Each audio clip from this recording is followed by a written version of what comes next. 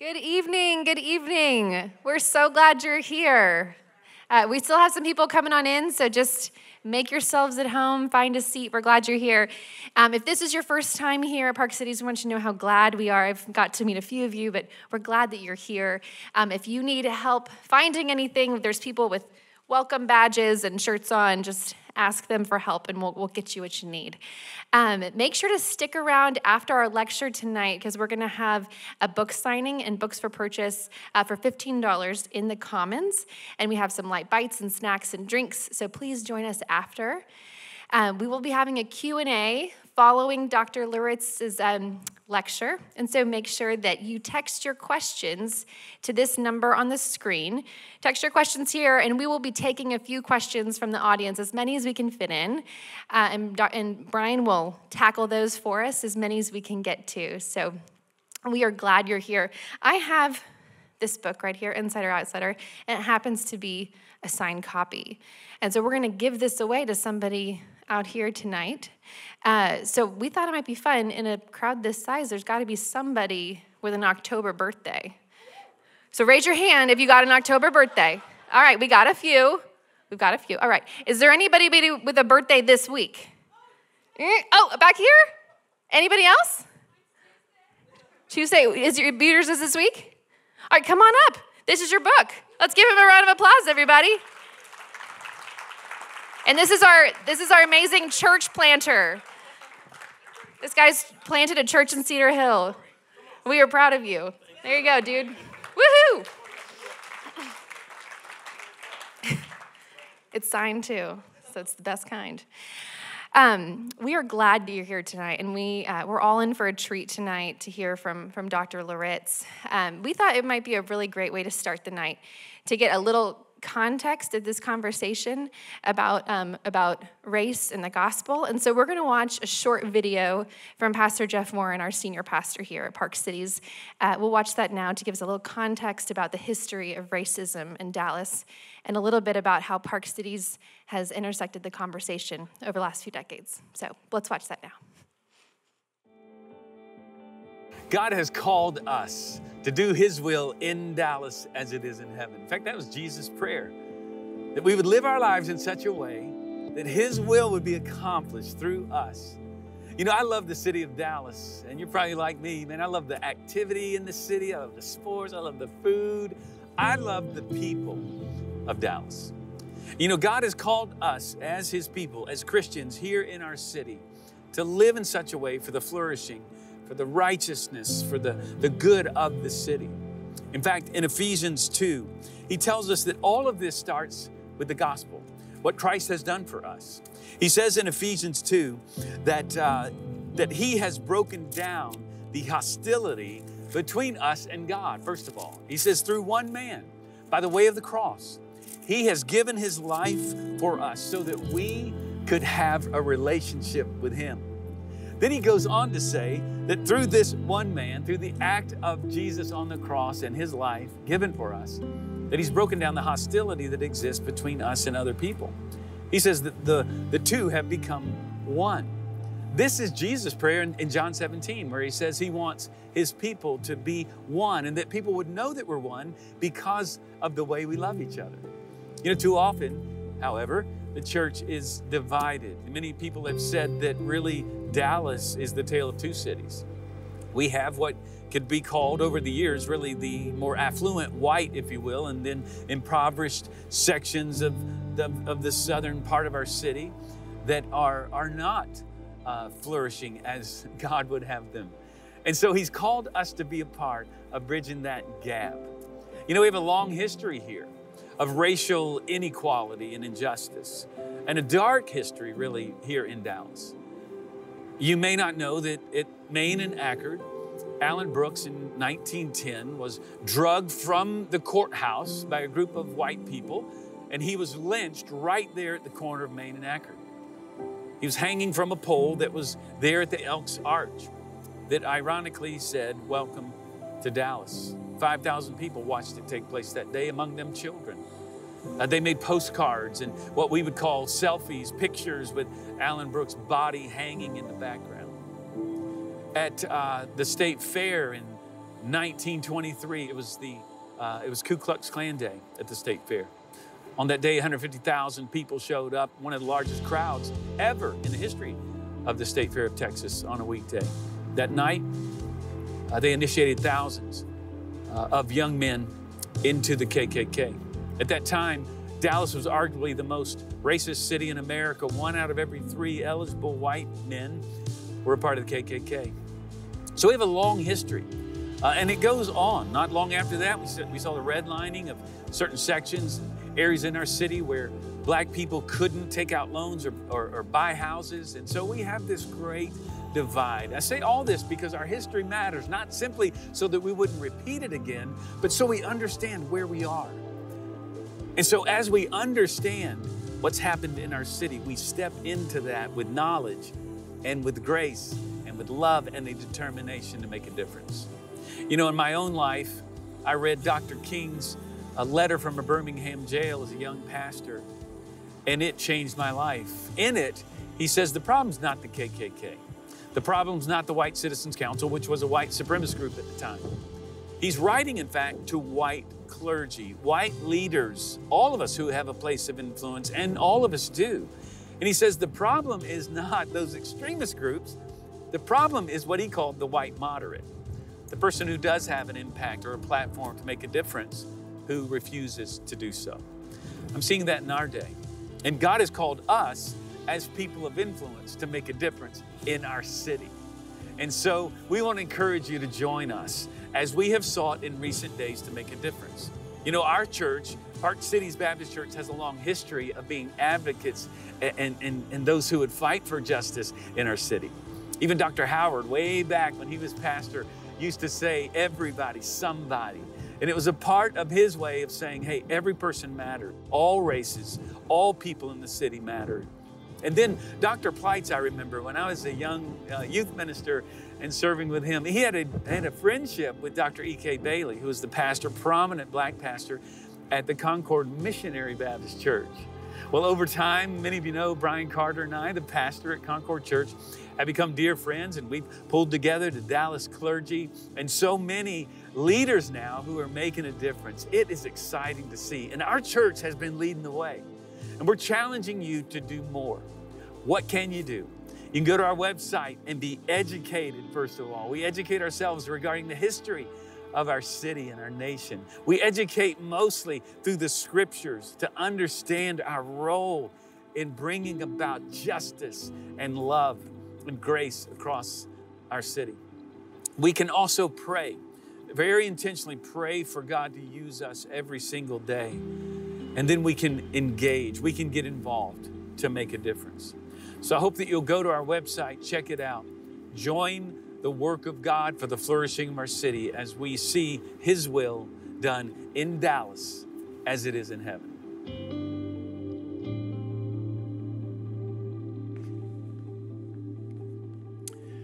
All right. Hey, we are so excited that you're here tonight, and I am so grateful to have the privilege of introducing our speaker. This is our second installment of Conversations Worth Having, and we're going to have some fun tonight. We're going to hear from Bryan for a bit, and then we're going to have a Q&A. You probably know that. Then you can ask some questions, and we're going to have a great time together. Dr. Bryan Loritts is one of my heroes, and it's been fun. We first met, I think we met in New York City some time ago at Movement Day years ago, and then it was in Charleston at the anniversary of the massacre of the Nine at the Mother Emanuel Church there. Bryan has been an influence in my life in big ways. He wrote a book years ago. He's written about 7 or so books, working on a new one. But he wrote a book called Letters to a Birmingham Jail that he edited, along with others who wrote letters to Dr. King right about the 50th anniversary there, just prior to that, and how we might speak to him. He wrote the letter from the jail, and now here's what's happening in this time. I remember reading that book and impacting my life. He wrote a book called Insider Outsider, you've heard about tonight, along with others. His most recent book is a book on fatherhood, right? The Dead Difference. The Dad Difference is a great book as well. He's a prolific writer, speaker on this topic. We are so grateful to have him here. One of the lead thinkers when it comes to the multi-ethnic church, a dream and vision that we have here at Park Cities. We know that not all of you are members here, and we're so glad that you're here tonight. We are just grateful to offer this to the city and the leaders across our city. But tonight is a great privilege for me to welcome our friend, Dr. Bryan Loritts. What I want to do is pray and then just ask the Lord to bless this time. And then we're going to have him come up and share. Okay, so let's do that. Would you just close your eyes and pray with me? Lord God, we thank you so much for the privilege that we have now to look into your word. I pray that you would open our minds, open our hearts tonight. I pray that you would use Dr. Loritts to speak into our hearts. Lord, my prayer is that in a crowd this size that we would never be the same again, and we would be difference makers in our city and really around the world. And so, Lord, I pray that you would bless Bryan, bless him as he speaks. I pray for Corey and his boys, even now, that you would just bless his family. I pray, Lord, that tonight that your spirit would speak, that Jesus, you would be exalted. We'd all be drawn closer to you as a result of being together here tonight. And so we give you the evening with hearts open wide for you to speak to us. In Jesus' name, amen. Hey, let's welcome Dr. Bryan Loritts. Here we go.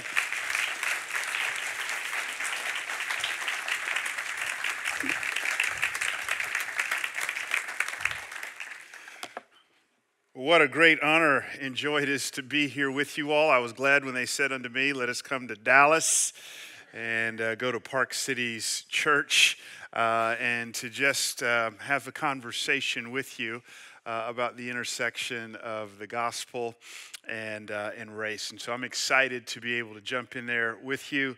Absolutely love your pastors. He mentioned one of my best friends on the planet is Bryan Carter. And so if Bryan likes you, I like you. And so I ran into, as the pastor was just saying, ran into him in New York City, then later on in Charleston. And, you know, you do enough of these things, and sometimes you leave going, I'm not sure. Because diversity, for some, has become a church growth technique. You know, it's just something done out of obligation, you know, where you just kind of guilt people into some stuff. But I'm just like, are you personally all in? I don't get that with Pastor Jeff. I get a genuine sense of him being all in, and we're on this journey together. I do want to just say this to you. This is not angry black man time. All right. One of my staff guys said to me some years ago, Bryan, if you could live at any time in world history, when would it be? I said, as a black man? Now. Like 1753 wasn't good for me. 1853 wasn't good. 1953 wasn't good. We've got a lot of work to do, but I'm incredibly, incredibly hopeful. So I don't come here out of anger. Look, I just sold a home in the Bay Area and moved to Raleigh. I'm not angry. So I'm not coming here to try to guilt anybody or whatever. You don't owe me anything. But I do come from a place of deep-seated passion. So I want to share with you for a few moments out of Ephesians chapter 2. I don't see a clock on me, which typically there is, which is normally cruel and unusual punishment to a chocolate preacher. But we will be done by about 7:15 or so, 7:20, and then we'll get into a conversation. Ephesians 2, let me just share some thoughts out of here. The guy who writes this, his name is Paul. Paul says this beginning in verse 1. And you were dead in the trespasses and sins in which you once walked, following the course of this world, following the prince of the power of the air, the spirit that is now at work in the sons of disobedience, among whom we all once lived in the passions of our flesh, carrying out the desires of the body and the mind, and were by nature children of wrath. If I was preaching this in an urban setting in the 90s, I'd call it naughty by nature. works. Some of you got that. Like the rest of mankind. But God, being rich in mercy because of the great love with which he loved us, even when we were dead in our trespasses, made us alive together with Christ. By grace you have been saved. And raised us up with him and seated us with him in the heavenly places in Christ Jesus, so that in the coming ages he might show the immeasurable riches of his grace and kindness towards us in Christ Jesus. Then again for effect, for by grace you have been saved, through faith. This is not your own doing. It is the gift of God, not a result of works, so that no one may boast, for we are his workmanship. Greek word poema, from which we get the English word poem from. I'm thinking of my mother now. Her mother had 2 abortions prior to my mother being born. And I just sit here, man, she's God's workmanship, created in Christ Jesus for good works, which God prepared beforehand that we should walk in them. Therefore, remember that at one time you Gentiles in the flesh called the uncircumcision by what is called the circumcision, which is made in the flesh by hands. Remember that you were at that time separated from Christ, alienated from the commonwealth of Israel, and strangers to the covenants of promise, having no hope and without God in the world. But now in Christ Jesus, you who once were far off have been brought near by the blood of Christ, for he himself is our peace, who has made us both one and has broken down in his flesh the dividing wall of hostility, by abolishing the law of commandments expressed in ordinances, that he might create in himself one new man in place of the 2, so making peace, and might reconcile us both to God in one body through the cross, thereby killing the hostility. And he came and preached peace to you who are far off and peace to those who are near. For through him we both have access in one spirit to the Father. So then you are no longer strangers and aliens, you are fellow citizens with the saints and members of the household of God, built on the foundation of the apostles and prophets, Christ Jesus himself being the cornerstone, in whom the whole structure being joined together grows into a holy temple of the Lord. In him you also are being built together into a dwelling place for God by the Spirit. Whenever I'm around my father, I always quote a verse to him. It's a verse that I think every adult child should be able to quote to their parents, especially as their parents are getting older. It's Proverbs 13:22. A good man leaves an inheritance to his children's children. Every time I'm with my father, Proverbs 13:22 just comes spilling out of my mouth. A good man leaves an inheritance to his children's children. I always ask him kind of a rhetorical question, are you a good man, Dad? Are you a good man? Well, as is the occasion, a couple years ago, we're sitting down having a bite to eat at Cheesecake Factory there on the north side of town in Atlanta where my dad lives. And tongue-in-cheek, I just kind of quote Proverbs 13:22, ask him if he's a good man. He responds by saying, man, it's funny you bring that up right now. I've just made some changes to the will. Now, he's got my attention, right? And so Dad says, look, man, it's kind of interesting. I sit down with my lawyer, and my lawyer says, hey, Dr. Loritts, I see you've got 4 kids, and excited to go through this process of amending your will, but you need to understand something.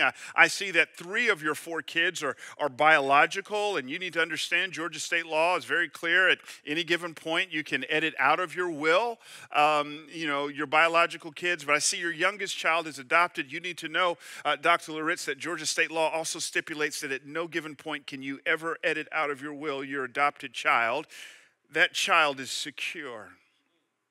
Adoption, the way that the Georgia state legal system looks at it, is it's not second-class citizenship. It is first-class security. When we come to the book of Ephesians, Paul opens up by saying when we got saved, we were adopted into the family of God. And then right on the heels of that, he says, and we were sealed with the precious Holy Spirit. The idea of the sealing of the Holy Spirit, it is the idea of security. Adoption in the kingdom of heaven is somewhat like adoption in the state of Georgia. It is not second-class citizenship. It is first-rate security. How were we adopted? Ephesians 2, the first 10 verses really gets to this. He says, I want you to understand that prior to coming to Christ, you were dead in your trespasses and sins. Here is Paul, Ephesians chapter 2. He's giving us the brilliance and the beauty of the gospel. But before he can really get us to appreciate the beauty of the gospel, he has to give us the ugliness of our sin. When I was in seminary, I was po. Not poor. I couldn't afford the other O and the R. I was po and in love. I was in love with a woman who's now my wife. That's a bad combination. I remember looking for her engagement ring, and I would go around to various jewelers there looking for an engagement ring, and I noticed that all the jewelers kind of did the same thing. They would never take those diamonds, once I gave them the specs, and just plop them down on the counter.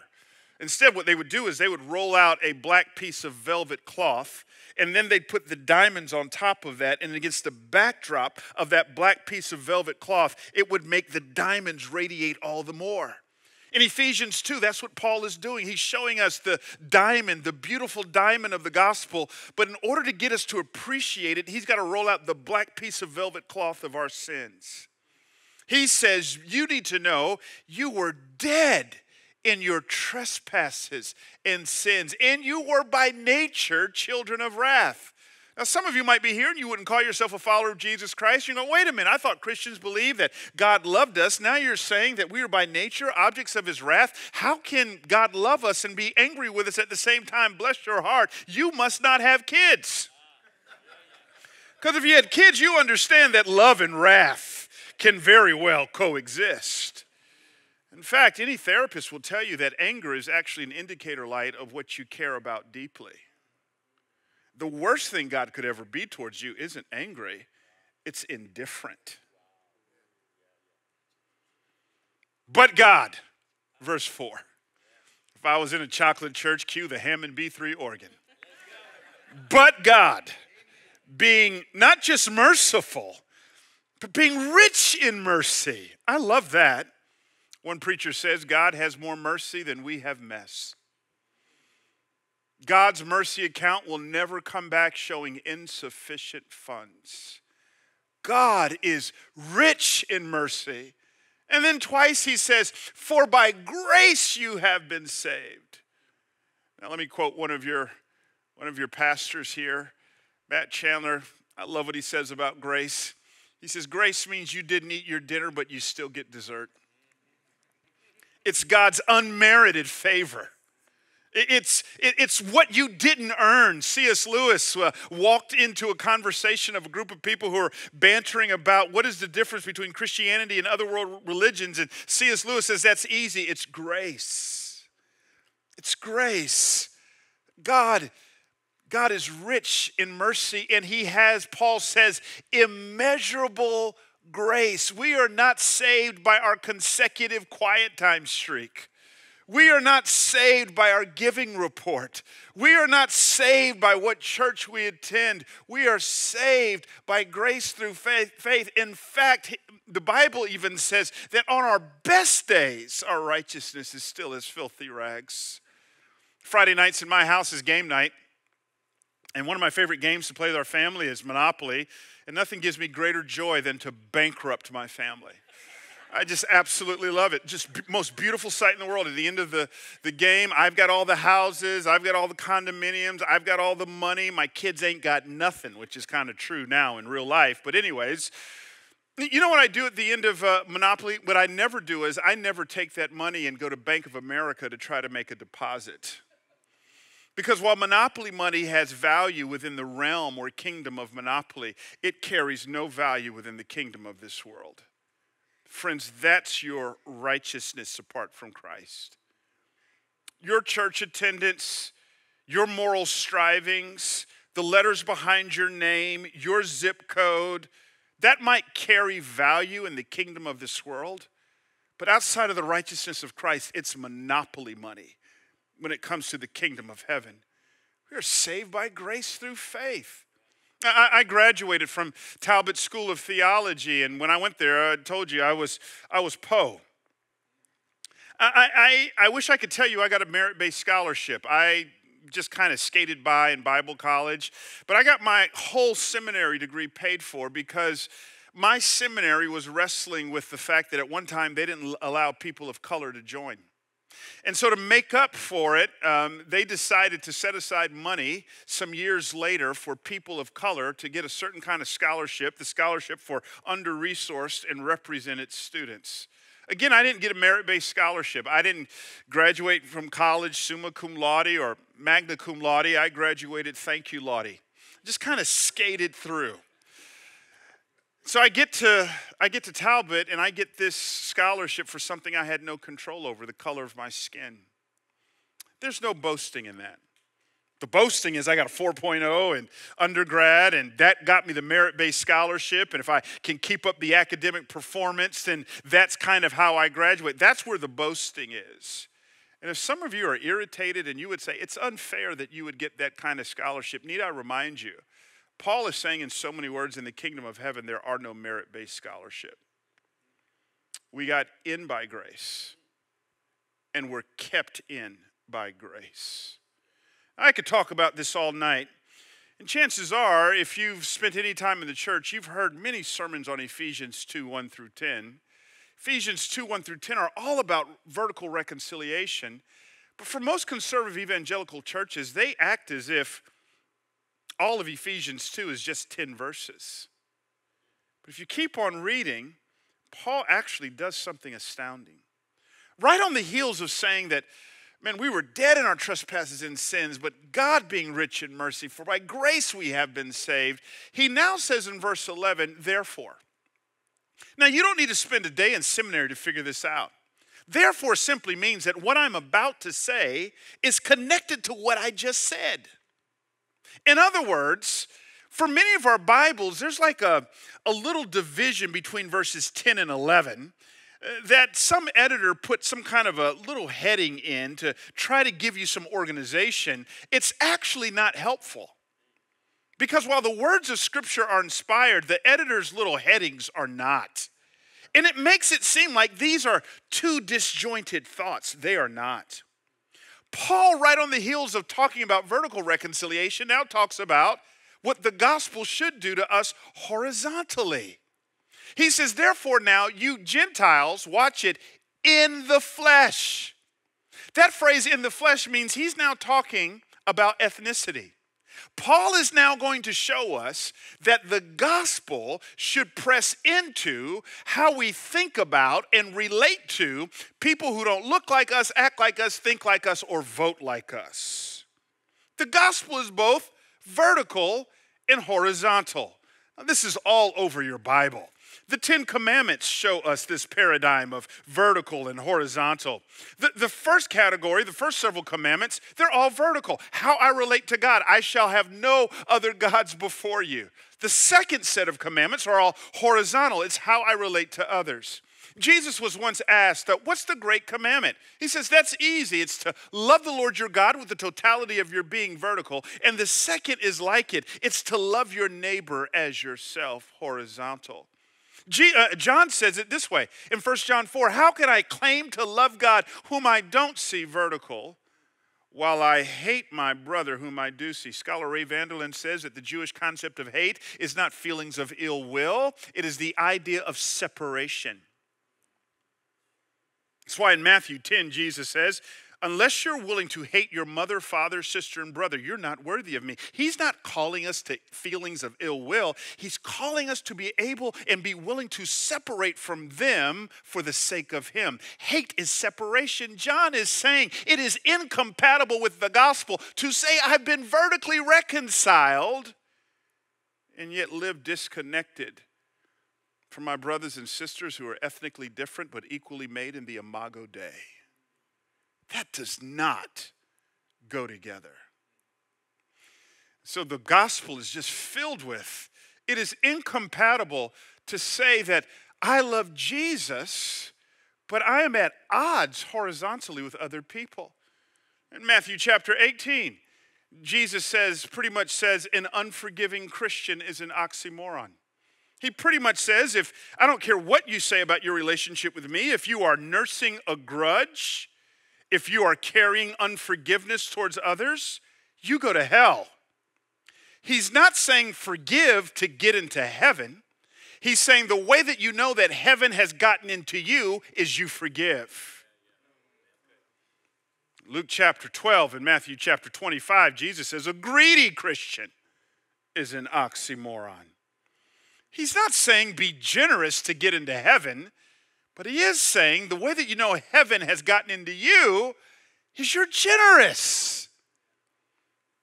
And in our text, Galatians 2 and other passages, Jesus is saying a racist Christian is an oxymoron. How can you claim to know God as your Father, but hate your brothers and sisters because of their ethnicity? This is a gospel issue. So Paul, why are you passionate about this? You just think of Paul, Romans 1:16, Paul says, I am not ashamed of the gospel. It is the power of God unto salvation to those that believe, not to the Jew only, but to the Jew first and also the Greek. And you just kind of follow Paul in his church planting strategy. Whenever Paul walks into a town in the book of Acts, he's got two questions. Where's the synagogue? I want to preach Christ to the Jews. I want to see Jews come to know Jesus. And that's what he does in Athens in Acts 17, and Corinth in Acts 18, and Ephesus in Acts 19. But he's not done. He then says, where do the Gentiles meet? Because I want to share Christ with them. Paul is compelled with gospel greed. He doesn't want to just see part of the city come to Christ. He wants to see the whole city come to Christ. And whatever he must do to do that, that's what he'll do. That's why he says in 1 Corinthians 9, to the Jew I became a Jew. To those outside the law, which are Gentiles, I became as one outside the law. Why do you do that, Paul? He ends by saying, I do it all not because it's the sociological in thing to do, not because it's politically correct. I do it all for the sake of the gospel.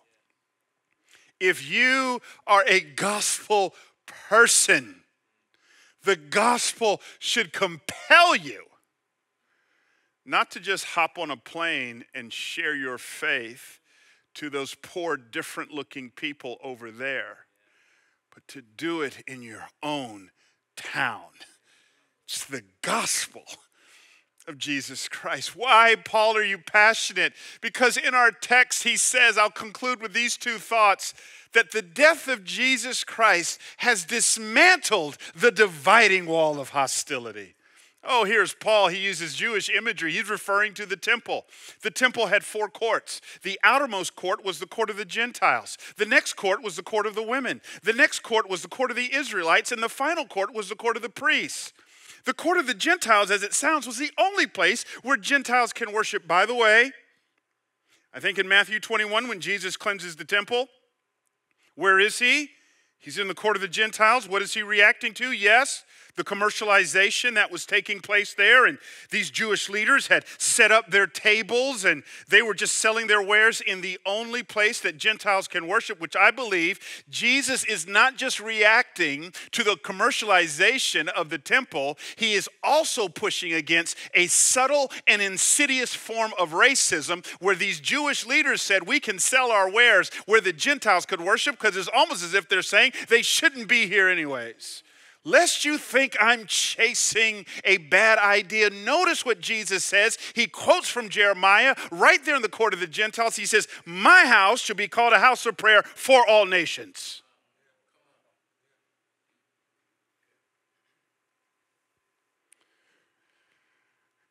And there was a partition separating the court of the Gentiles from the other courts. They found it in the late 1800s. On it were words written to this effect: proceed no further upon fear of death. Do you know why Paul goes to jail for the last time? He is falsely accused of taking his dear Greek friend Trophimus into the forbidden parts of the kingdom. Now Paul says in Ephesians 2, the death of Jesus Christ, the cross of Jesus Christ, serves as a sledgehammer, totally dismantling the dividing wall of hostility. The imagery is poignant. Now Jews and Gentiles can rush in together as one family and worship together. And yet when you look at a survey of the American church, we get an A+ for resurrection. What Christ has already torn down, the dividing wall of hostility. I believe segregation today is worse than segregation in Jim Crow, because today's segregation is voluntary. We like being segregated from each other. I'm not saying every church should be multi-ethnic. I think every church should reflect its community. But the typical community is multi-ethnic now.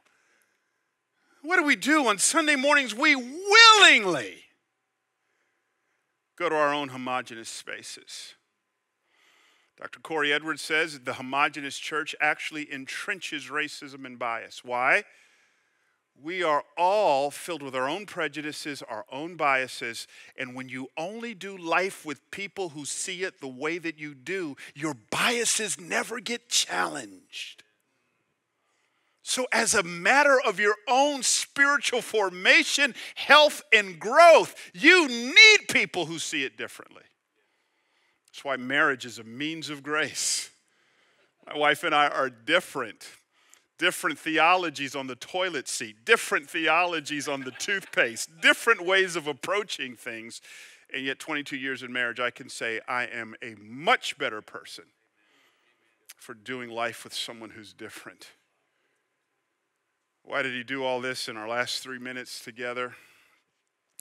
To form in himself, here it is, one new man. Last thought. Paul is writing in Greek, and Greek is a very nuanced language. Several Greek words for new. One Greek word for new is neos, N-E-O-S. Neos speaks of something that is new as it relates to time. It's the latest MacBook Pro. It's the 2021 Chevy Tahoe. It's the latest airplane jet to come off the assembly line. That's neos. Paul doesn't use neos. He uses the word for new, kainos, K-A-I-N-O-S. Kainos does not speak of something new as it relates to time. It speaks of something new as it relates to kind. It is the idea of invention. It is something so new you don't have a category for. Neos is the latest MacBook Pro. Kainos is the first computer. Neos is the 2021 Chevy Tahoe. Kainos is Henry Ford's Model T. Neos is the latest jet to come off the assembly line. Kainos is standing on Kitty Hawk Beach in the early 1900s and watching these two crazy brothers, the Wright brothers, up in the air. Can you imagine coming home and your friend goes, "Tell me, what was it like?" You have no words to describe it. You've never seen it before. Mind blown. That is the word Paul uses for the multi-ethnic church. The coming together of Jews and Gentiles. There was nowhere else in the world where you could see Jews and Gentiles coming together in meaningful, substantive koinonia fellowship, but the church of Jesus Christ. So when you walked into the church of Ephesus, the church at Corinth, the church at Athens, mind blown. We ain't blowing people's minds today. Of course that's the Fox News church. Of course that's the MSNBC church. Of course that's the CNN church. Of course that's the Korean church. Of course that's the Mexican church. Of course that's the white. Of course.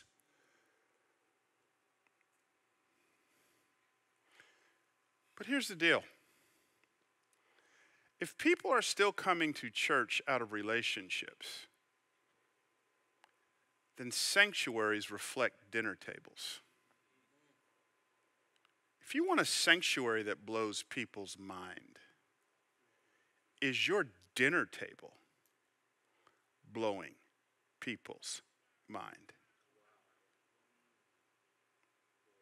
So, Father, we thank you for the gospel. We thank you, Lord God, that the death of Jesus Christ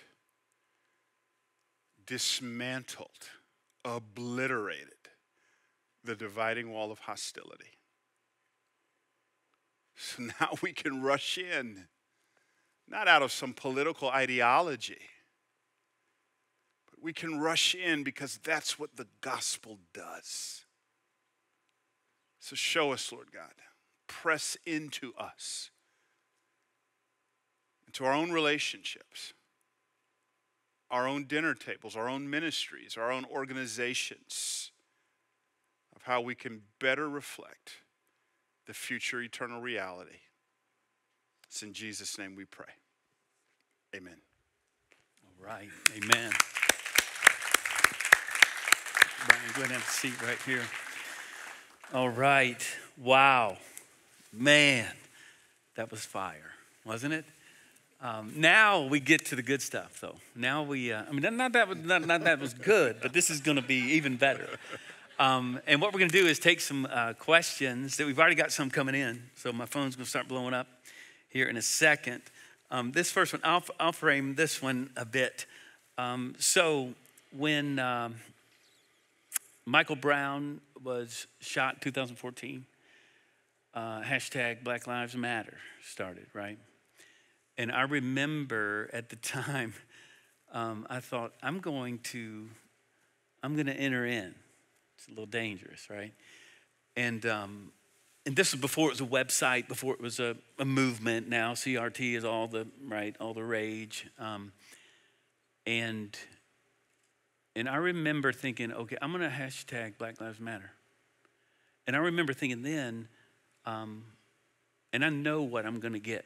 I know what the response is gonna be from my white friends. And it came. Jeff, all lives matter. All lives matter. How do you answer that? Yeah, I think I think that response lacks empathy, right? So one of the things I try to coach people in, there's a helpful paradigm called the communication pyramid, which pretty much says, this is the most important thing I can tell you tonight, by the way, from a practical perspective, which pretty much says there's 5 levels of communication. The most surface level is cliche. Good morning, how are you? You know, down south, we're just so nice. You've communicated, but you haven't communicated. Levels 2 and level 3, it's where most guys hang out, Sports Center talk. Level 2 is facts, sharing what you know.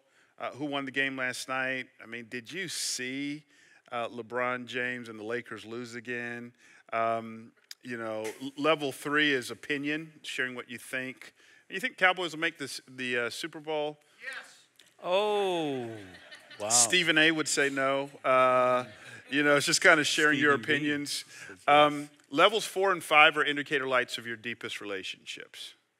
Lets you know how your marriage is doing, how your friendships are doing. Because level 4 is emotive. It's sharing how I feel.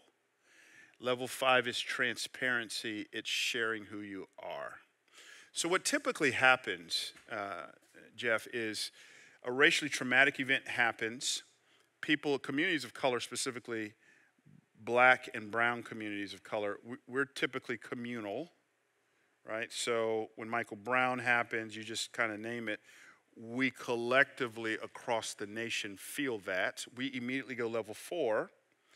Typically our white brothers and sisters, and I'm painting with a broad stroke, typically our white brothers and sisters, you don't see yourself communally. You see yourself more as a collection of individuals. Mm-hmm. I attach no moral value to that. And you typically go level 2, facts. Right. Give me the facts. Wait on the facts. Wait on the facts. Now, if I come level 4 to my wife, or my wife comes level 4 to me, let's say it that way, and I hang out in lawyer land, we don't know the facts. 22 years of marriage tells me that's not going to play well. No. If I want oneness with my bride, let me first stop and feel. Yeah. Let me go level 4. It's what the Bible calls grieve with those who grieve. Yeah. Now, is there a place for facts? Absolutely. Absolutely. So what you're doing in that moment, Black Lives Matter, you're expressing empathy. Mm-hmm. You're going, let me just meet you at level 4. Yep. When a person comes back, all lives matter. Is that true? Is that a true statement? Mm-hmm. Yes. But it's an incredibly ill-timed statement that lacks empathy. So let me first stop and feel until we may need to resurface later for facts. Yeah. It's just called being a good human being. It's good. So instead of reacting, a black man, for instance, a black man's been shot and killed. That's not always the first response from a white person, It's perhaps, not. right? It's not. Yeah. Yeah, so we need, Sung Chan Ra wrote a great book some years ago called Prophetic Lament. And one of the things he argues in this book is he looks at all of our worship songs. He says most of our worship songs are triumphalistic. He has overcome. He has risen. He'll return. Wonderful truths, but he says less than 5% of our songs are lament songs. So we are forming a culture of people who just don't know how to sit in the ashes with people and weep, to have ministry of presence, and to just sit there. That was the hardest thing for me to do as a new pastor, by the way. Take the race thing away. Hospital visitations, I felt like I've got a 30-minute window to fix something. When really all they want from me is to just sit there and show some empathy. Yeah, that's good. That's good. Okay, so, there's several good questions here. And we're going to go there. We're going to go. So, trigger words, white privilege. I know when I've talked about that, people are like, wait, whoa. I've worked hard. What are you talking about, privilege? How would you explain that to? Okay, to the white person? let me aggravate you. Come on, let's go. So let me frame it this way. In my work as a pastor in this area, I'm a reconciler, not an activist. Okay, play that out, parse that out. What's the difference? There's a difference. We need activists. Activists tend to be concerned with the issue. They care about the what. Reconcilers tend to be concerned about the person. We care about the how. See, a reconciler, let's talk about reparations, wherever you may fall out on that. Let's talk about that. Let's talk about police brutality. But I don't want to just solve the issue. I want a relationship with you. When that's my posture, I'm concerned now about my language. So can I deal with a true concept and keep you engaged at the table? I don't like the phrase white privilege. This is the aggravating part. The reason, look, is white privilege, is the concept a real thing? Absolutely. I don't like the phrase because it seems to demonize privilege for the sake of privilege. I talk about this in my book, Insider Outsider. Privilege is not inherently evil. All of us in this room has a measure of privilege. My parents just celebrated 50 years of marriage. Wow. Growing up in a home, 2 parents who love each other, who love Jesus. That is a measure of privilege. If privilege in and of itself was wrong, then Jesus was wrong. No one came to earth more privileged than Jesus. That's Philippians chapter 2. Though he was born in the form of God, did not count equality with God a thing to be grasped. Now, I'm not letting you off the hook. The issue is not privilege, it's the stewardship of privilege. Do we still live in a society that is weighted towards our white brothers and sisters? I think absolutely yes.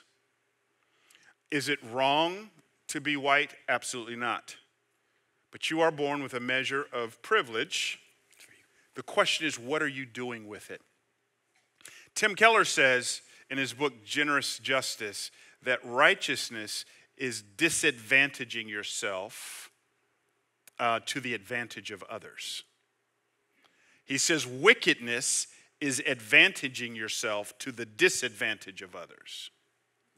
So if you are a white individual who lives in a society that is still weighted towards whites, and you are not looking for ways to be able to steward your privilege in a way that lifts others up, then I would say you're missing the message of what it means to be a follower of Jesus. What can a and we're not all white here, but we're pretty white. What can a white affluent church do? How would you guide a white church? You're in a predominantly white church, right? Mm-hmm. What can a privileged church, do to truly help in regard when people want to fight against reparations? Or, are you kidding me? That's like, how do you go about that? Play that out for us. Reparations up against maybe restitution, biblically? Yeah. How does that look, happen? it's hard to make a biblical case for reparations. I think you can make a constitutional case. You know, if you just look at the field We've seen order. That in our history, right? Yeah. The 40 acres and a mule thing was a start towards that, and then it stopped, right?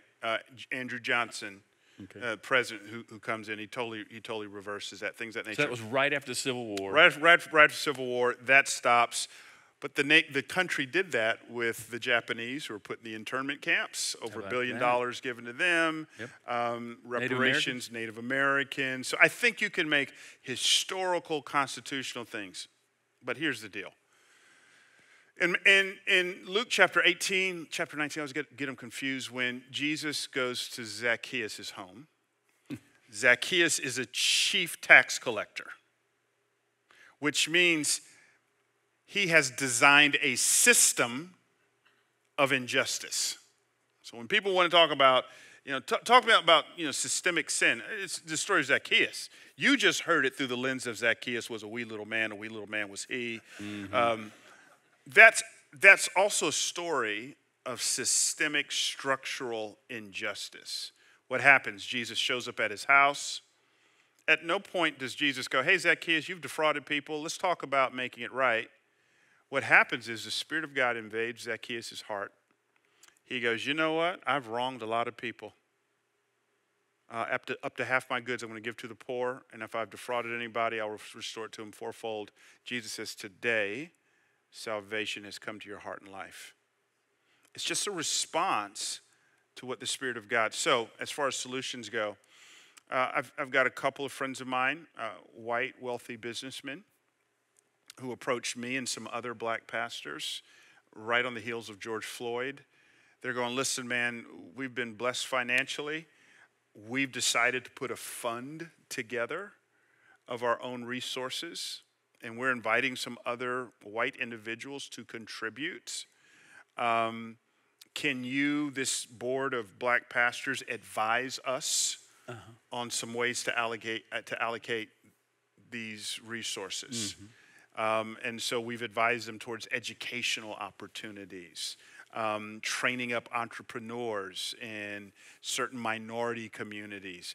But this wasn't legislated. It's just Spirit of God, just saying, listen, I've got enough jet skis. There's a problem out there.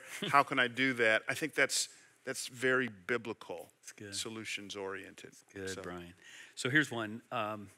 BLM as a hashtag versus BLM as an organization, foundation? Question mark. Let's go there. Yeah, so let me just say this. One of the things I think we got to talk about is, that whole statistic of 81% of white evangelicals voting for Trump in the 2016 election. Obviously, we've got to be careful of that statistic. Many of my white evangelical friends who voted for Trump, it wasn't that they liked Trump. They voted for party over person. Now, here's why this relates to what you're asking. Many white evangelicals were able to have nuance and parse out in their voting decision party versus person, right? Mm-hmm. So many of them, I'm not going to say most or all, many of them said, not a big fan of him, but he stands for my values. At least he appears that way. But then when we come to Black Lives Matter, they don't want to give us the ability to parse out in nuance Black Lives Matter, the organization, from Black Lives Matter, the sentiment. Right. That's got to be a two-way street. Yep. And they have not made it that way. Yep. And so, listen, I tell my African-American friends, if you're in the black community, you should be at the front of the line being incensed by what Black Lives Matter, the organization, stands for. Mm-hmm. On their website, they have a stated aim to disintegrate the nuclear family. Yeah. Yep. It doesn't get any more egregious than that. So that is reprehensible. It should be rejected. But Black Lives Matter, the sentiment, right, I'm for that all day. Yeah. In fact, we can't genuinely say all lives matter until Black lives matter. Right. That's good. Man, that's good. Y'all got some good questions too. Let's keep rolling. Okay, here's a good one. It's almost like social justice has become a curse word. So parse out for us, maybe it's social justice versus biblical justice. Yeah, there's a great book on this written by Dr. Thaddeus Williams. He's a professor at Biola University. Just Google his name. The title's a little clunky. He has a good paradigm that differentiates between what he calls social justice A versus social justice B. I mean, I just hate it, right? The etymological principle is words evolve over time. And now justice has been kind of seen in the eyes of many as being co-opted by our friends on the left. And there's this whole kind of political ideology that infuses it. Where I just want to go read your Bible, justice, the word and the concept, it's biblical. Like there are over 2,350 verses in the Bible, Randy Alcorn says, that talks about God's heart for the poor, the widow, the orphan, and the immigrant. Over 2,350 verses. And God's huge heart in engaging them. I mean, Matthew 25, the last sermon Jesus preaches prior to the cross. Whatever you've done to the least of these, you've done it also unto me. You just look at the arc of church history. I mean, I'm glad William Wilberforce didn't buy into this whole social justice is evil, so just kind of do your job and stay out of that other stuff. It's because of him and the Clapham sect that they take down slavery. I mean, it was white evangelicals in England at the front of the line saying, we ain't got time to be talking about critical race theory. I mean, you guys understand it wasn't a big thing back then, but we've got to deal with this, right? Man, I'm thankful the civil rights movement. I mean, it was a church-led movement where they would genuinely meet in a church before they took to the streets. What I lament is this movement has left the church, and I don't know if it's ever coming back. So while we are debating over critical race theory and social justice and all this other stuff, literally, Black Lives Matter movement has taken our place. And we're debating critical race theory. So that's the big difference. The civil rights movement was born out of the church, Dr. King and others, driven by the gospel. Yes. This is not. This is not. Right. This is not. So I think if we can just have a biblical vision of justice, so Charlie Dates is just masterful at parsing this out. If you look at the actual Hebrew words in the Old Testament, oftentimes justice and righteousness show up in the same passage. And it's that whole vertical, horizontal thing. Righteousness is my vertical standing before God. Justice is how I flesh that out horizontally towards others. And those two things are linked. The problem with liberals is they have justice without righteousness. And the problem with conservatives historically is they have righteousness without justice. Wow. So tell me this. Why, theologically, this seems to have played out historically.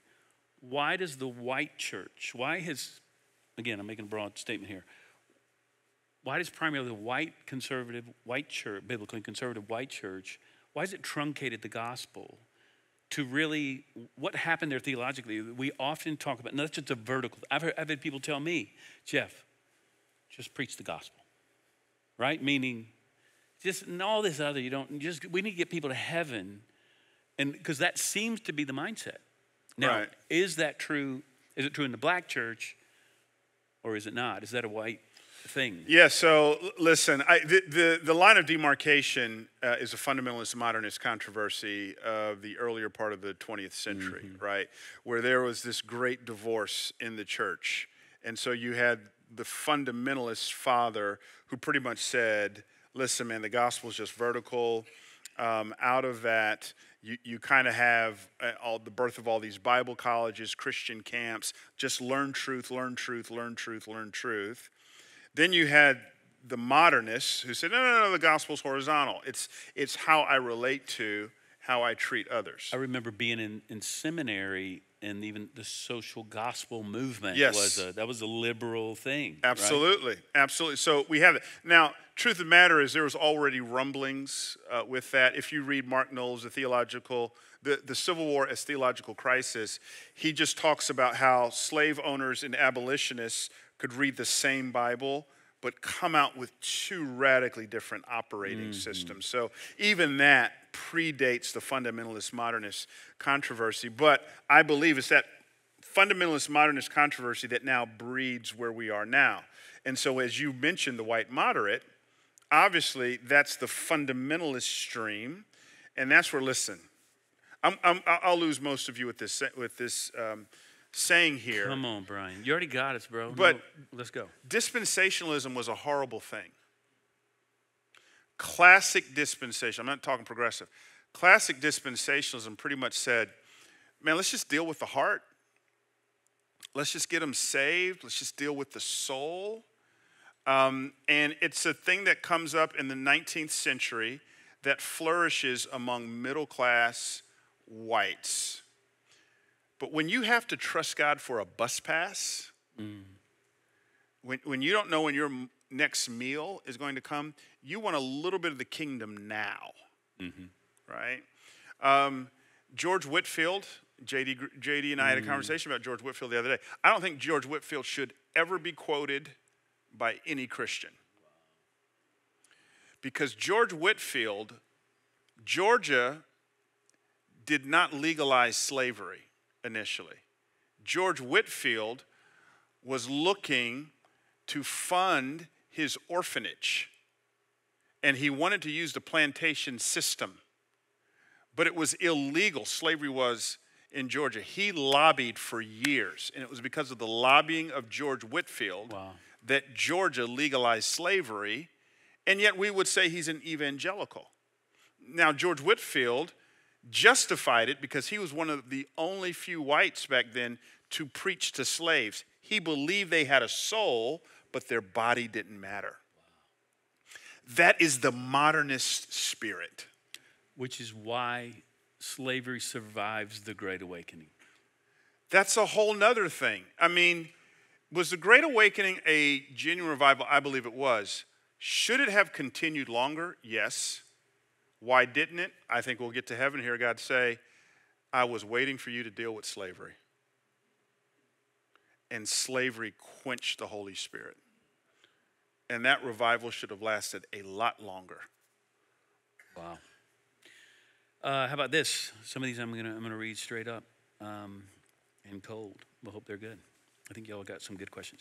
How important is explaining historical context? We talked about this a little bit from a different experience for people that may not be outwardly racist, but are blind to past and current bias. Example, slavery was over 150 years ago, and we are in the 21st century where I never owned a slave, nor participated in Jim Crow, nor was against civil rights. You know, it's that the story. This is now, that was then. Yeah, so I think historical context is necessary. It's sort of like, the way I like to explain it is, you know, my great-great-grandfather was a slave in Asheville, North Carolina. And let's say a white person's great-great-grandfather was a slave owner, and my great-great-grandfather sit down to play a game of Monopoly. And my great-great-grandfather passes go. The great-great-grandfather of the white person punches him in the mouth, says, you're not getting your $200, you can't buy property. That's how that game is played for generations. Then my grandfather sits down with the white person's grandfather. My grandfather passes go. The white person's grandfather says, you know what? Listen, what my grandfather did was horrible. You can get your $200. I'll even let you buy property, but you can only buy the light blue and the purple.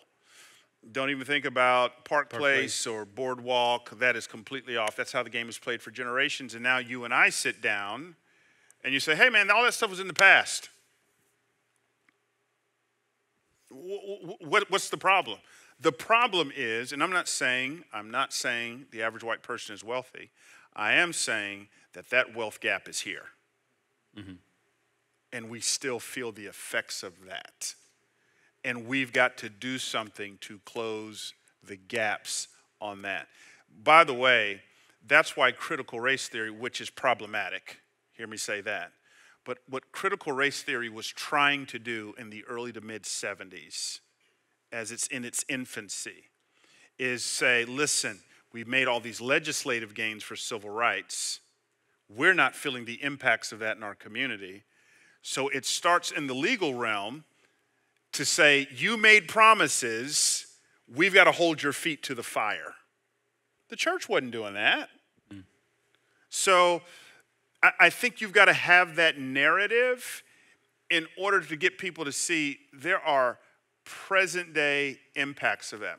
I can take you to another one. I pastored in Memphis for 12 years. Every single Christian school in Memphis, like most southern towns, was started as an alternative to Brown versus Board of Education. I mean, private schools were a response to. We call that systemic injustice. So what white Christians did in Memphis is, no way our kids are going to the same school as your kids. It's illegal for us to start new public schools just for us. We'll start private schools and price you out. See? So Yeah. There's this, so then now there's some education gaps that have happened. What do we do with that? These are realities. Not to induce guilt, but how were they able to pay for these new Christian schools unless there was a bit of a wealth gap, which came on the backs of free labor known as slaves? Mm-hmm. Wow. What about talk to us about the wealth gap here in America? Yeah, the wealth gap really hasn't gotten better. See, listen, I'll put my cards on the table. I'm a registered independent. I'm not a big fan of partisan politics. What I want to talk to black people about, look, you vote who you want to, you be associated with whatever party you want to be associated with. We, as black people, we have to stop lying to ourselves. Malcolm X said it back in the 1950s. He says, the white liberal, don't buy the lie, the white liberal doesn't really care about us. Now, I just want to say this. If you just look at cities run by Democrats, hasn't gotten better. If you go to San Francisco, I lived in the Bay Area, the homeless crisis, they have tent cities of homeless people. They tear down projects in San Francisco. You look at the violence in Chicago, so on and so forth. I'm not saying Republicans are better than Democrats or Democrats are better than Republicans. I'm just saying if you're putting your hope ultimately in the Democratic basket to be our savior, they've had a good run and it just hasn't gotten better. How has it gotten better? It hasn't gotten better. So we have to reimagine new ways for us to engage in this. And this is why I want to loop around and close off. You asked about the black church. The black church did not have the flexibility. No, that's the wrong word. The black church couldn't sit back and argue about vertical and horizontal. We had to be our own adoption agency.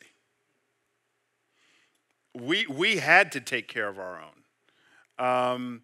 We had our own doctors. I mean, my grandfather used to always say, and it's kind of a messed up saying. He goes, you know what I loved about segregation? Not that he was wishing to go back. He goes, we cared about our community. We absolutely care about. So we couldn't just trust the government to do so. We had to jump in and care for our own. And the church, the black church, was right at the heart of that. Yeah. It was right at the heart of that. Now the problem is, well, I won't even deal with that. So yeah. So I've heard, I think it was Tim Keller was talking about, I'm going to piggyback on that real quick and I'll get back to some questions. He was talking about the black church. Here's a white man talking about the black church. Smart white man talking about the black church. But he said he wasn't so sure that the black church, he didn't know if integration, if you will, or diversity in the black, he thinks it could do damage in the black church because it's such the community hub. And he was noting that, I'm putting words in his mouth, but I was surprised by his answer. He was being thoughtful, like, I don't know. I don't know if that's good for the black church. Or I think when I'm, every black member, person of color who joins our church, I just want to, go up and just, thank you, thank you, thank you, thank you. We're a better church because of you. We're going to be better. We're going to see the kingdom show up because of you. This is amazing. What's your thought about that? You noted earlier that the church should reflect the community. And yet, yes, within driving distance, we're very diverse here, even here. Yeah. So if you read Isabel Wilkinson's book, The Warmth of Other Suns, one of the things she talks about, and my father was weeping as we discussed it, is she deals with the Great Migration, of which my grandparents were part of. They were in North Carolina, Conover. I think in the 1930s, they migrated up to Newark, New Jersey. What was typical of black churches during the Great Migration is they would have these auxiliaries formed around southern states where people came from. So if you're a black church in Chicago or in a northern city, and imagine you just got there from Mississippi or North Carolina, there's a sense of disequilibrium. Well, now there's a whole ministry, that's the North Carolina ministry or the Mississippi ministry, where immediately you're connected with people who come from where you come from. They can point you in the direction of jobs and housing. You mean in the north, in the northeast? In the north, where these churches were in the north. Wow. Right? So listen, I think there's going to always be a place for that, especially for immigrant communities as well. Again, you've got a sense of disequilibrium. I think a homogenous church is very helpful there. Here's the problem with Keller's argument, which I believe, I got to be careful how I say this because it's being recorded. I think Keller unwittingly has facilitated the problem. Keller's big emphasis on the city, right? Get to the cities. Cities are where it's happening. I think there's a whole generation of church planters who bought into that, and modern day church planting facilitates gentrification. Okay. Right? So what you have now is what used to be black communities, urban communities are now being gentrified. Church plants are coming in. And instead of going, you know what, there's some great seasoned pastors who've been here for decades. Let me sit under them. Let me learn under them. They just start their own thing, target towards their new gentrifying audience. Wow. And now the black church is in this awkward space of, do I stay here and die? What do I do? Where do I go? In cities, this is a real problem. So I don't think it's as cut and dry as Keller's making it seem, because what he's ignoring is gentrification. New York City today is drastically different than what it was in the 80s and 90s, right? So is Oakland, so is San Francisco, so on and so forth. So I'll say this last thing. Dr. Corey Edwards, Jesus-loving assistant professor of sociology at The Ohio State University, so annoying. She says that the average community that a church sits in is 10 times more diverse than the church. Oh, wow. And the average schools in the community that a church sits in is 20 times more diverse than the church. So the multi-ethnic church, which has tripled since 1998. 1998, 7% of all churches were multi-ethnic. Now, in evangelical spaces, now it's 22%. It is a reflection of a world that is becoming more and more diverse. Yeah. Right? Gen Z, the most diverse generation. Absolutely. I love the black church, grew up in the black church. My pastor's in Inglewood, and he's having a hard time because the Rams have built their new stadium there. He says white people are moving here 3 on a mule, not literally. And so it's just changing. What does he do? I think this is a question most black churches in cities are wrestling with. So let's hang here for just a moment, because we've got some church planners here. You're the founder, director, don't know exactly what your title is, of Kainos Ministries, church planning, and you do that at your church now. Do a lot of consulting work there. So we got some church planners here. You met Dr. Kelly Hamilton on our staff, who's leading our church pastoral center. So how might you instruct or guide? I know you do whole seminars on this. How would you lead church planners, and even some of us here who want to be a part of that movement? Shall we start from the start? Should it be a multi-ethnic church? I guess it depends on where it's planted. We are now, you'll be excited about this, we we're now planting with Concord, coming around Marlo McGuire, a guy that went through our program here, launching a church in January. Our two churches coming together. It's going to be multi-ethnic from the start. Love it. And that's his vision, that's his dream. I think some of the fastest growing churches in Dallas right now were started as multi-ethnic churches, not trying to do the hard work, which is the hard work we must do. Right. How would you guide that? Number one, I would say to a church planter, it begins with place. Mm-hmm. Like, God should break your heart for a place. You should have a burden for that place. And then you step back and you go, does this place lend itself towards that? Is a trajectory towards that? That is a huge question. So many church planters get in trouble because they take a photograph of a place, not realizing that that place is not a photograph, it's a movie. So what you need to be careful of, you got to be able to forecast 5 years out and just go, is my passion for the kind of church that I want to do, will this place lend itself towards that?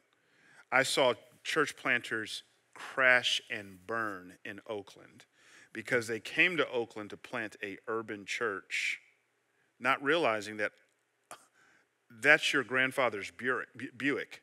Mm-hmm. Oakland is gentrifying, it's changing, and so you get there thinking, I'm going to go after the younger African Americans, but the younger African Americans are leaving. So you got to do your homework. What has God burdened you for? And then now we can get to the X's and O's of it. You know, I tell church planters there's a couple of hires you need to put on a credit card if you have to. Worship, having someone who can lead worship.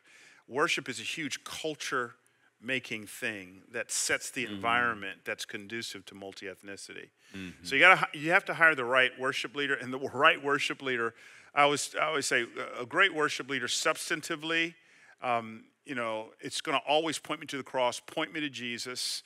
I don't want a whole lot of personal pronouns. Let's exalt Christ. But stylistically, if we're talking black-white context, which I'll use that language just to simplify, I would always tell my worship leaders, take a Hillsong song and put a little Lowry's seasoning salt on it. Uh-huh. If you don't know Lowry's, never invite me to your house for dinner. All right? Spice it up a little bit. Yeah. Or you can take Kirk Franklin, whatever, ease up on it. But here's the deal. A great worship leader in a multi-ethnic environment facilitates equitable discomfort. Okay. Yeah. If one group of people always leaves the worship experience going, they sang every song that I liked the way that I liked it, I have failed you. The message of Acts 15 is when it comes to the Church of Jesus Christ, there is no ethnic home team. Wow. So when they're getting together and they've planted all these churches, and now Judaizers are coming in and pretty much saying, in order to be Christian, you have to act Jewish. They huddle together, the leaders in Acts 15, and the verdict they render is, you don't have to act Jewish in order to be saved. And the Church of Jesus Christ, this ain't a Jewish thing, it ain't a Gentile thing, it's a Jesus thing. And so when we talk about a multi-ethnic church, there can't be a home team ethnically. Wow. And that's a message the planter has got to constantly communicate. This ain't a Hispanic church. It's not a black church. We're going to do some things. We're going to exalt Christ, but we're going to do some things that will make you feel uncomfortable. And you have to set that DNA from jump. Your first 3 years as a church planter, you're pouring concrete. After about 3 years, that concrete's going to dry, and you're going to be who you are. So don't come in there doing a 3-year study on the Gospel of Luke. Save that for later. Preach vision. Preach your core values, and one of those core values, if it's, hey, we're going to be a multi-ethnic church, you're going to have to really walk with your people on that, teach it with patience, teach it with love. I encourage a teaching team. That served us well at Fellowship Memphis. A multi-ethnic teaching team was just a great thing for us, and then location was huge for us as well. But ultimately, I'd say preach Jesus. I'd probably preach on race 3 or 4 times a year. It's kind of all we did. But when it's just a part of your DNA and they're hearing about it in the new members class and so other ways, there's other ways to cement it. So I think if you check those boxes, the teaching, the worship, It's a core value, the location. I think you're headed in the right direction. That's good. We're gonna get a couple more questions here. So I'll frame this one this way. I've always said empathy is the pathway to peace. Yes. However, there's a barrier prior to empathy. And we don't like to hear this word, but it's ignorance. How do we help, I'm speaking mostly of the white church, how do we guide people towards empathy to want to learn? I mean, I'll tell you straight up, our team planning this event tonight, we said we're gonna get the people who are kind of already in, primarily, right? Those who like, nah, I'm good, I'm not a racist, right? How could we all, not just pastor, how can we help guide people towards learning? It's a great question. So you've got three kinds of people in your church when it comes to this issue: the ready, the reluctant, the resistant. Mm-hmm. Three kinds of people. My gut tells me that the bookends are probably your lower percentages, right? You've got a smaller percentage. You're going to be ready. Let's go. Let's do it. I'm coming here. I ain't never even heard of this guy, Bryan, but I'm signed up at it. You got other people, they're just going to resist. They're going to dig in, and, I'm not changing, whatever. But I think the bulk of people are reluctant. They won't necessarily come to an event like this. They won't necessarily sign up for something. They won't necessarily go to the class. But they're open. Some more so than others, they're reluctant. Because of that, Colossians 1:28 is our friend. When Paul says, I labor to present everyone mature in Christ. It's a powerful word. The idea, Paul, is, he says, pastoral leadership implies immaturity. I assume immaturity among people. And one of the ways I assume immaturity is racially. Yeah. America has formed us into prejudice, racism, to regard people according to the flesh. The work of the pastor is to deconstruct that. And we've got to have pastoral patience. We're pastors, not prophets. Right. When it comes to race. To walk with people. Prophets just hit you in the mouth. Here's truth. Get with it. You're bleeding. A pastor is not passive. We're patient. So we're going to walk with you. So that's my posture as a leader. Now, your posture is this, 1 Corinthians 9:19-23. How do I get out of ignorance and journey into empathy? 1 Corinthians 9:19-23. Paul says to the Jew, I became as a Jew. To those outside the law, which would be Gentiles, I became as one outside the law. One scholar says the idea of I have become is the idea of empathy. It's the ability to put yourself in another person's skin to feel what they feel. Now notice how that happens. It doesn't happen by reading a book. Helpful. Insider, outsider is wonderful, I hear. Wow, that's a good one. Right? That is a great book. It's helpful, but the way you do that is via relationship. So that if you want to go from ignorance to empathy, let me look at your friends. Let me look at who you're doing life with. Let me say one more thing here. It's really important. I read a book, Reggie Williams, a scholar out of Fuller, wrote a book called Bonhoeffer's Black Jesus. It's his PhD dissertation. Mind-blowing. Dietrich Bonhoeffer, most of us know that name, one of the 20th century martyrs. Bonhoeffer, 21, he's a prodigy, graduates with his PhD, and then he comes to America to do a fellowship at Union Seminary, which is part of Columbia, which is in Harlem in the 1930s. Bonhoeffer is in Harlem in the 1930s. Bonhoeffer says, man, I thought I knew Jesus. In hindsight, I didn't know Jesus, but because I thought I knew Jesus, I start looking for all these churches to go to because none of the white churches did it for me. So he joins the Abyssinian Baptist Church. Large black church still around today. Bonhoeffer from Germany. Wow. You weren't getting this. 1930s, joins a black church. For the choir, for the music. No, I'm sorry, go ahead. He follows black leadership. Yeah. He submits to black leadership. Do you know that phrase, cheap grace? It's not original to him. He got it from his black pastor, Adam Clayton Powell. Wow. He teaches Sunday school at the black church. Befriends a guy named Albert. Albert says, hey, Dietrich, come on, go with me. We're going to take a train ride down to the Jim Crow South. He gets down there, blows his mind.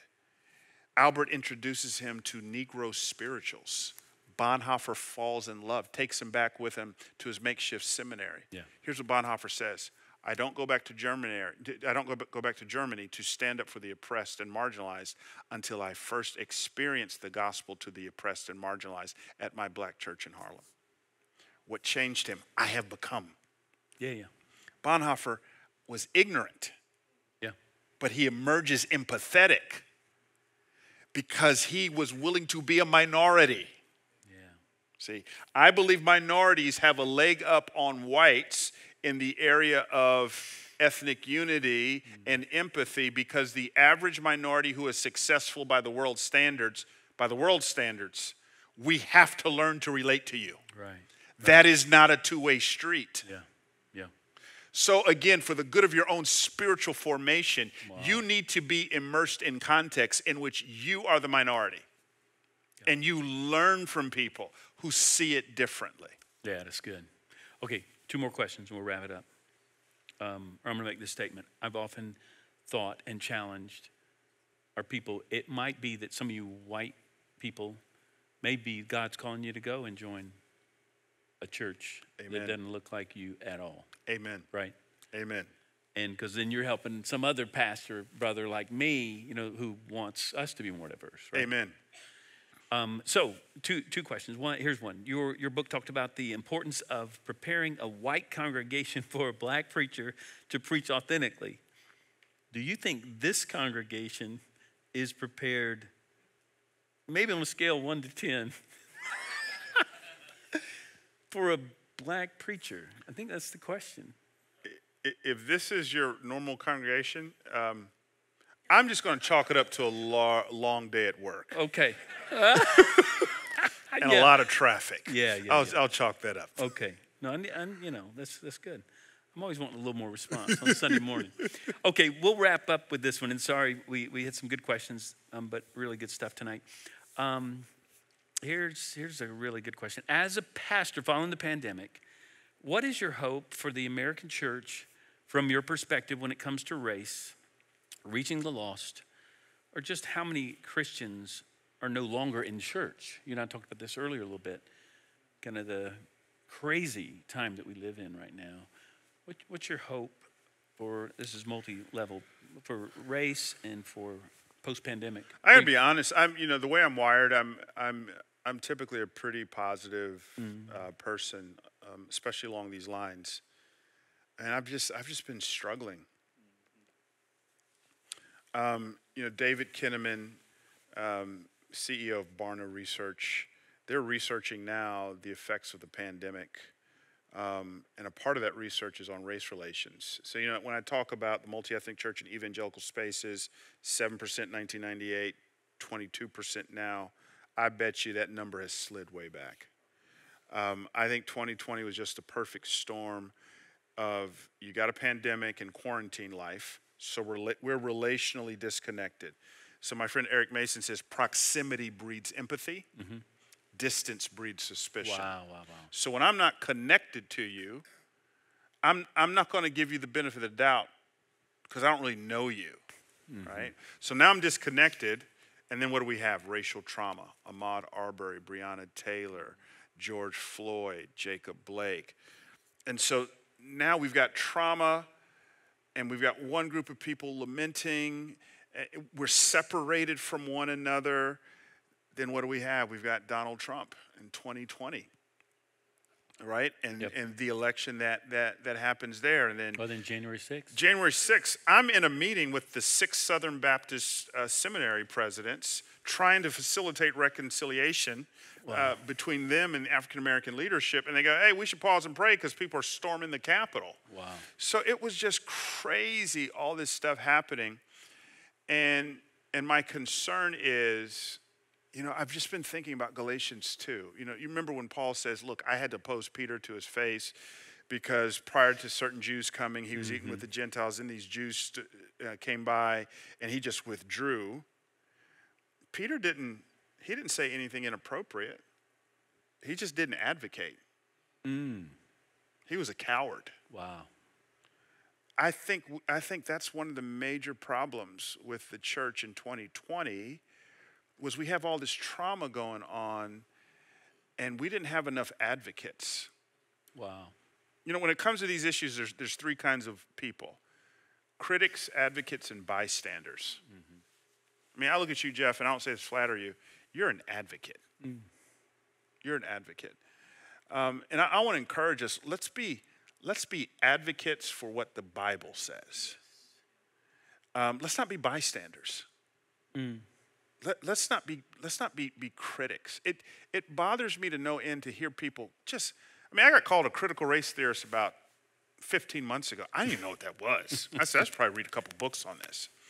But the people talking about it, they never talked about justice. Now they're talking more about cultural Marxism and critical race theory than they were justice. That's a problem. That's a problem. So I think the gospel says, man, how can we advocate for one another? How can we love one another? 2020, I didn't see a whole lot. Like if my only exposure to if I'm an unbeliever and my only exposure to the people of God was social media, I would not become a believer. And if you're black and you attach evangelical Christianity to the white population, no. Yeah. Right? Yeah, just as I think justice has been politicized, I think evangelical has been politicized. I'm uncomfortable. I'm Orthodox, but I'm uncomfortable with the term evangelical because it's just gone in a direction that I'm just not comfortable with. So much has been hijacked, hasn't it? Yep. And but we started with Black Lives Matter all the way to, CRT. You've called it an unnecessary distraction because we don't want to focus on the main thing. That's right. Let's jump to this. That's right. In our echo chamber of certain, news feeds or whatever else, don't help us at all. We need to be discipled out of that. That's right. Right? That's right. So we'll wrap up with this. I want to be an advocate, Bryan. Yeah.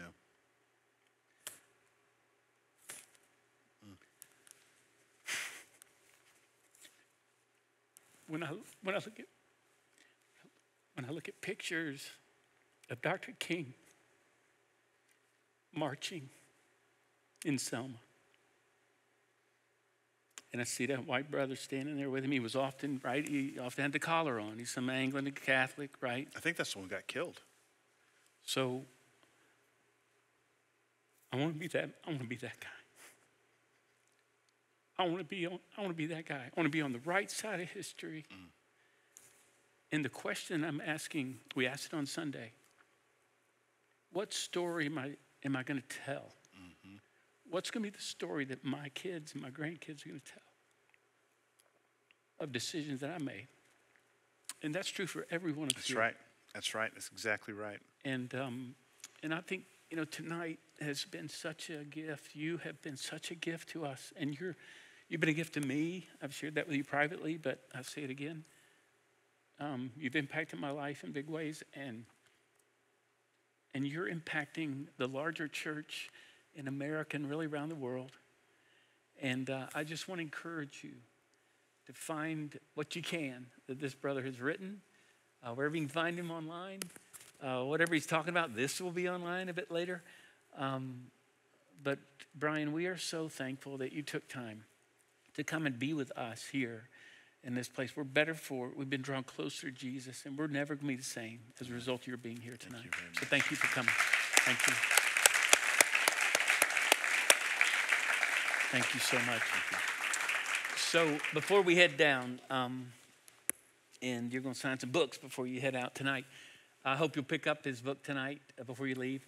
But I'd love for you to pray over us, just really as a brother, as a friend who understands what's happening in this world. Pray over us as a church, not all of us from the same church. Pray over Dallas. Amen. Would you offer that? Absolutely. Let's just do that as we close. Yeah, okay? let me just kind of one quick anecdotal thing. You know, my heart was really stirred. I just read John Meacham's, I think it was John Meacham's biography on John Lewis. I think John Lewis is the most courageous person in the civil rights movement. Freedom Rider, 1961, pulls into Fort Mill or Rock Hill, South Carolina, one of those. And as soon as he gets off the bus, a white guy by the name of Elwin, I forget Elwin's last name, starts beating him. And John Lewis, just a Christian man, 21 years old at the time, John Lewis says, I just remember my training in nonviolence and just saying, it's not good enough for me to not fight back. It's not good enough for me to not hate him. I must actively love him in this moment.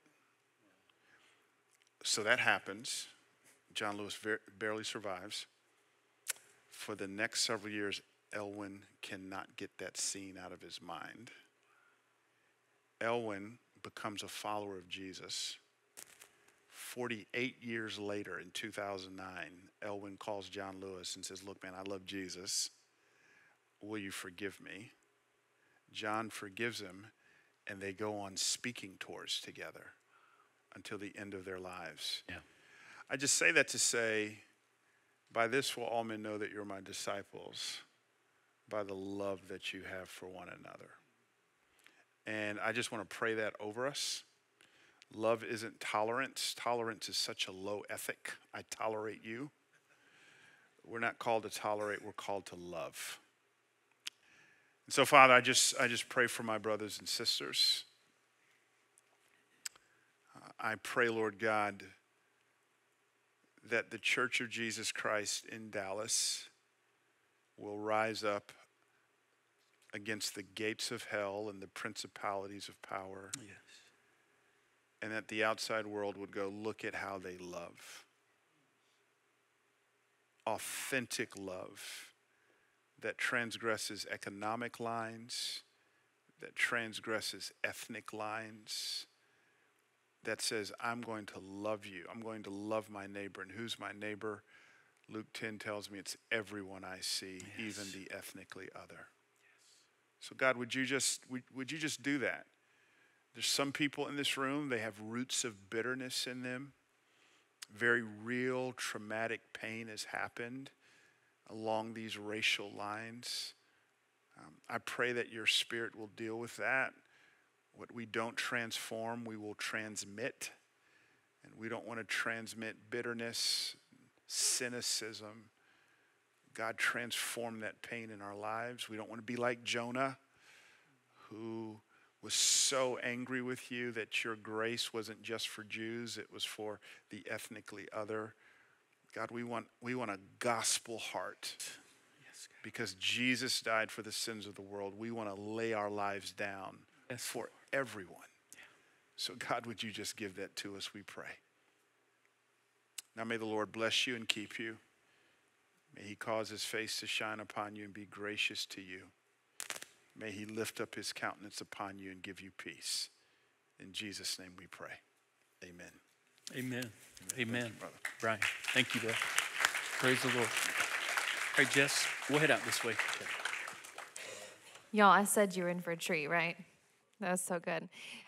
Tonight's conversation is going to be posted on our website on YouTube. We'd love for you to go watch it again if you need to. I'm going to be watching it again. Share it with your friends. Let's get more advocates, and let's have them here in our city. So please watch out for that. We're about to go out these back doors to the Commons, which is just down the stairs of the elevator right behind you. We've got snacks, we've got drinks, we've got books. Get your books signed and meet somebody new. We'd love for you to meet somebody new tonight. And we want to make sure that you know the next conversations worth having is going to be in November 12th. We'll have Birds and Bees right here. Make sure if you have got friends with young kids, this is for parents of young kids, make sure to invite them. This is a great equipping course for parents. We'd love to have you join us. And we're so excited for that next one. So we're thankful that you came tonight. We hope you have a wonderful week, and we'll see you in the Commons.